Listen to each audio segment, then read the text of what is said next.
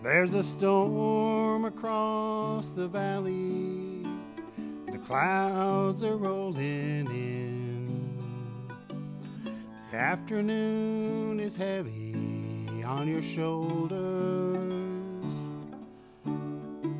There's a truck out on the 4-lane, a mile or more away. The whining of his wheels just makes it colder.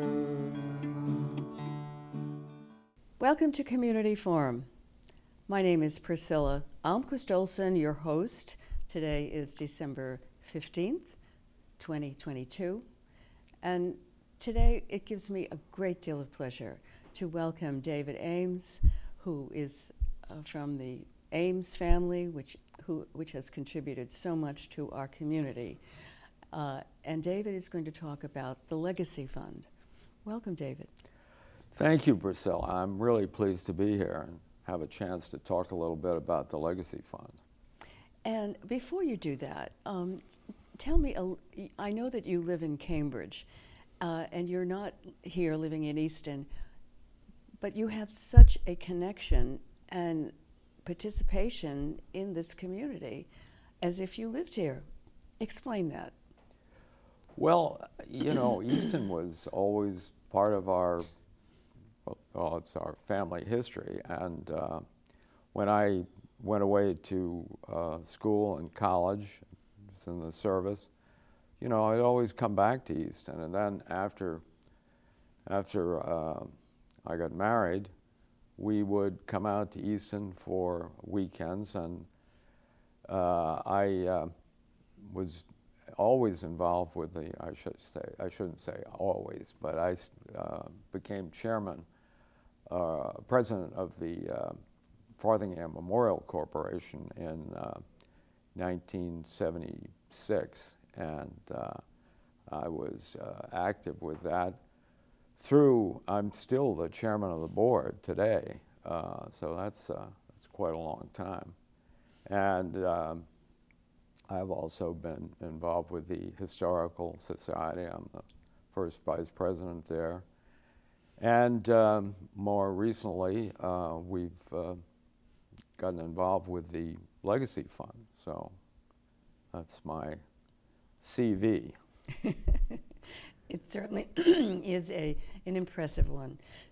So tell us about the Legacy Fund. How did it get started and your participation in it? Well, the Legacy Fund really, I guess there are two aspects to that, why and how. I think that after I retired, I was thinking I'd really like to do something new for Easton, and it was in my mind. I really had no particular sense of what that might be, but a friend of my brother Bill's talked to Bill about the Community Foundation of Southeastern Massachusetts, which was the predecessor to the South Coast Foundation. And the Community Foundation supports scholarships, donor-advised funds, committee-advised funds, and does a lot to stimulate private giving to support nonprofit institutions, 501c3s. And, you know, I thought that was a great idea and talked to Bill about it, and we got Lee Williams involved, which was always a good idea when it came to anything civic. And, you know, we engaged several other people, too, who were all very generous with their time.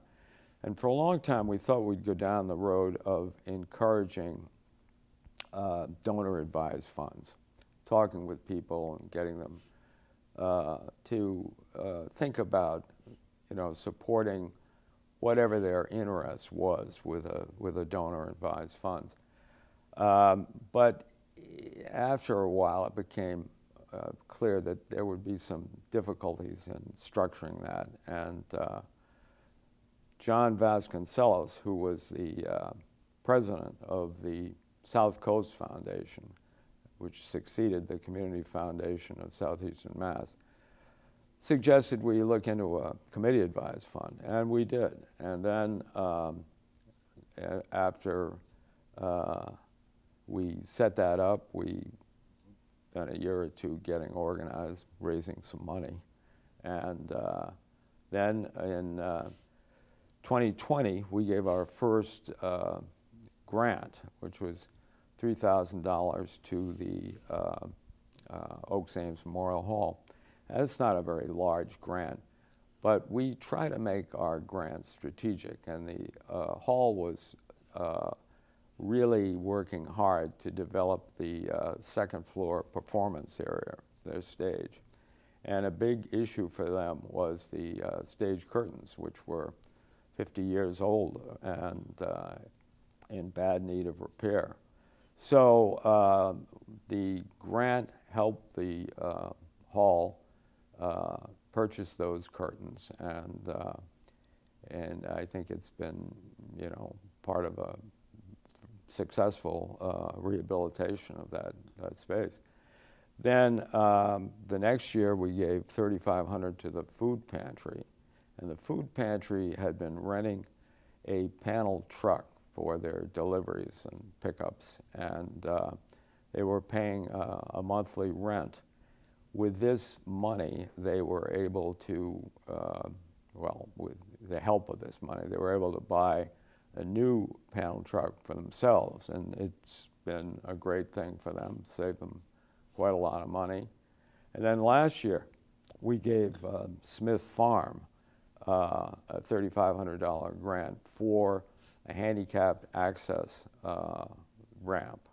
They want to put in their programs for disabled. A lot of the programs focus on disabled people, particularly veterans. And they need the ramp to give them access to the indoor space. And that should be up and running by the fall of next year. So we're looking forward to that. So you haven't been in existence for very long, and yet you've been able to raise substantial funds. So how can people who are listening today and viewing this program make a contribution? How do they do that? I think the easiest way is to go to our website, which is eastonlegacyfund.org, and that's all one word, and click on the donate page, and it'll take you right to South Coast Foundation, and you can give online. If somebody wants to, I write a check, that's certainly possible too. I'd recommend going to the website for the address. I know it's 128 Union Street, New Bedford, but I can't remember the zip code.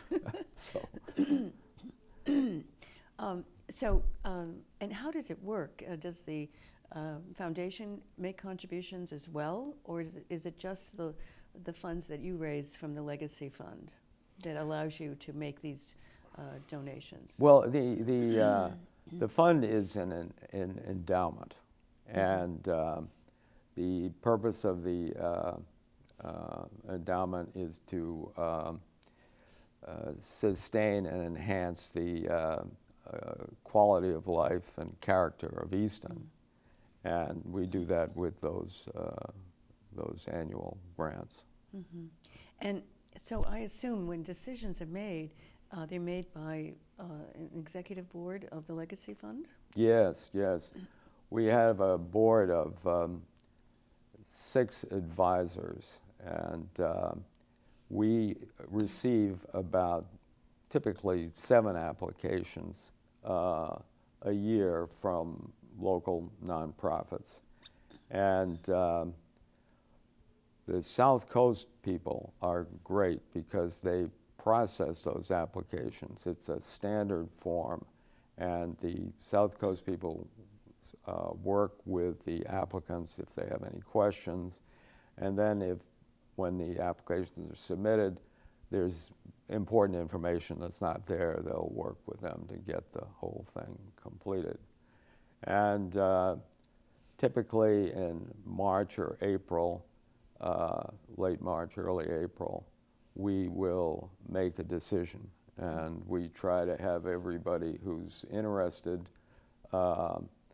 come in, and well, not really come in, but we have a Zoom so that the applicants can, describe what their project is and give us a better sense of what they're going to do. Great. So South Coast, does South Coast make recommendations at all to the executive board?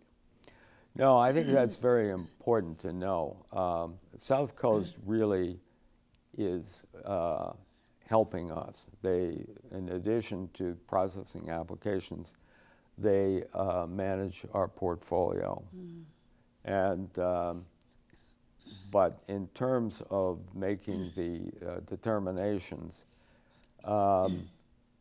we technically recommend the recipients to South Coast, and they review it, and they do have the right to say no, and they would do that if the beneficiary was not a 501c3 company, entity.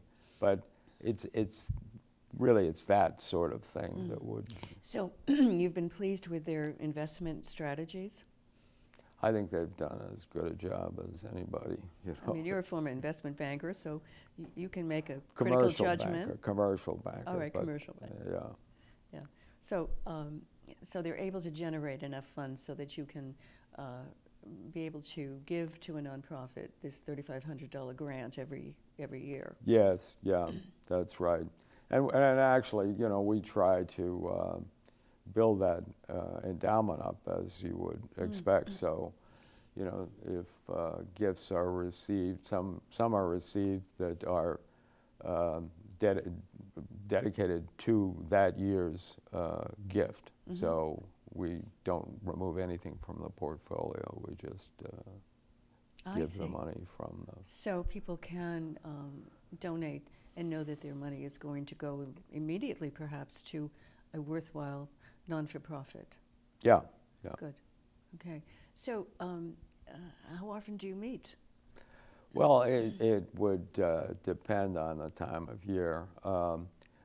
As we, right now, we meet probably every 6 weeks or so, and it's usually a Zoom, which is very convenient for me living in Cambridge.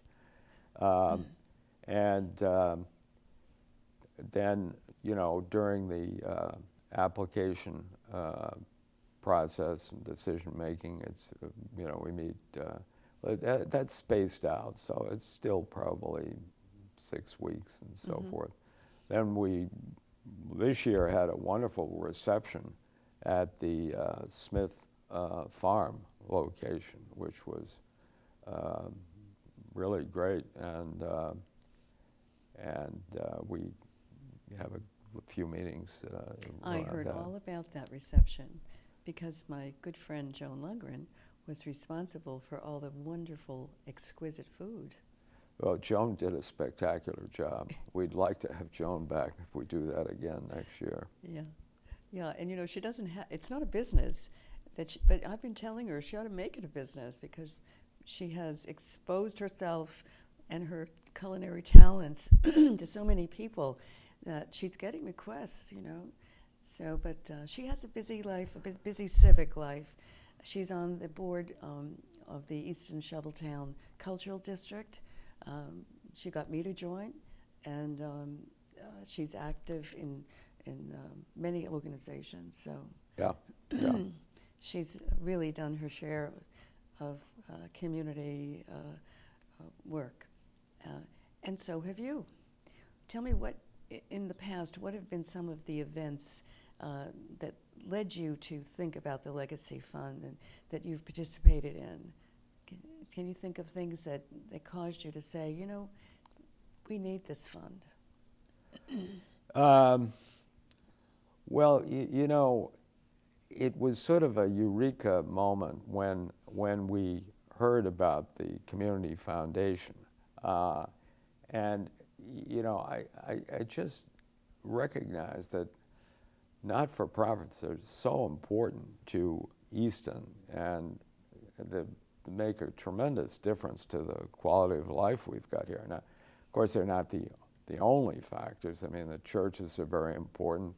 The Lions Club, with its multiple events, is terrific.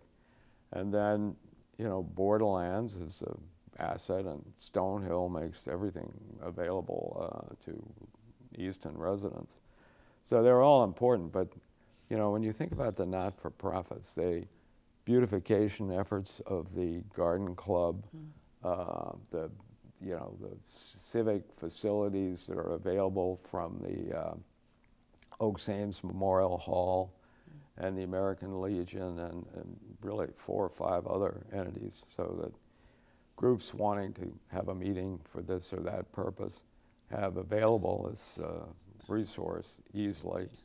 Then, you know, culturally, you've got the library with the phenomenal programs at Quessett, and the Historical Society is a great resource for local history, really remarkable. And you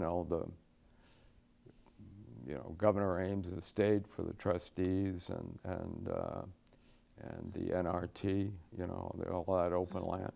So really, you know, you add it all up, and it's a big deal. It sure is a big deal. Yeah.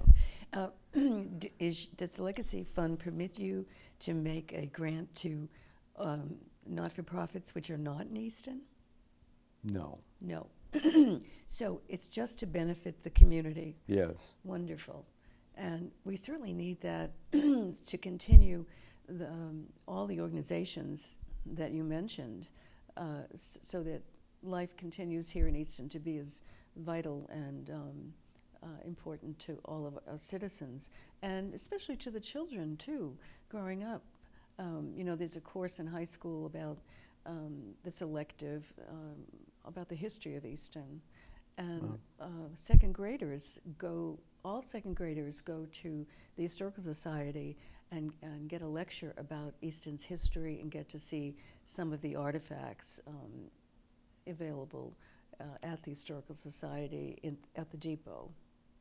Yeah, So we're building people for the future of Easton, and hopefully they will be contributors not only in money but also with their talents and with their talents. Yeah.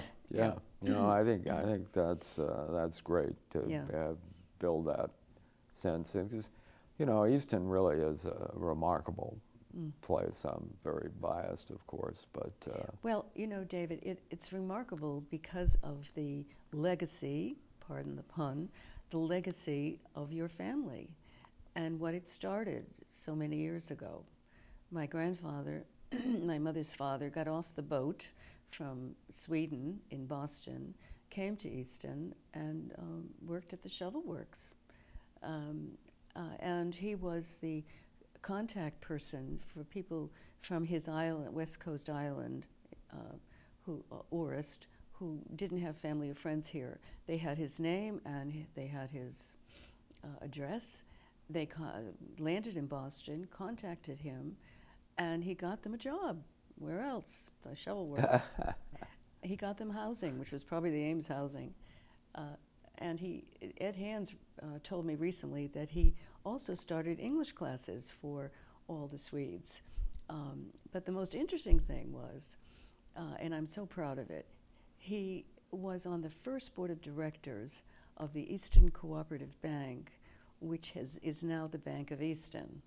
So if Mr. Foley is listening, President, please take note of that. So he was very civic-minded. He was very intelligent. His father was a judge in Sweden. And so he came equipped with civic responsibility, I think, when he came here.